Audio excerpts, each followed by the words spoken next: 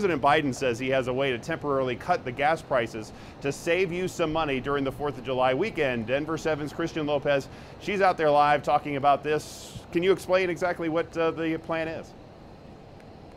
Yeah, Jason, it could be perfect timing for families who plan to head out of town for 4th of July, like you just mentioned. President Biden might decide to support pausing a gas tax, and this would save people some money at the gas pump. And we're talking about a tax that's 18.4 cents per gallon. The challenge is, though, that this gas tax does help fund the roads. Removing that would take away funding that was just passed by Congress. And something else that's also under consideration are gas rebate cards. It is still, though, unclear exactly how those would work. President Biden says the decision to remove the gas tax could come in the next week, but that does not fix the supply and demand problem. Remember, as much as COVID was a public health catastrophe, it was an economic one. We are still seeing the impacts of that when it comes to limited oil and gas production.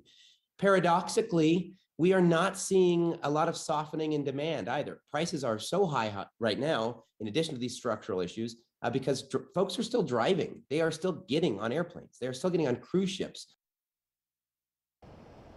And while President Biden can choose to support this decision, it is up to Congress to suspend that gas tax. Reporting live this morning, I'm Christian Lopez, Denver 7.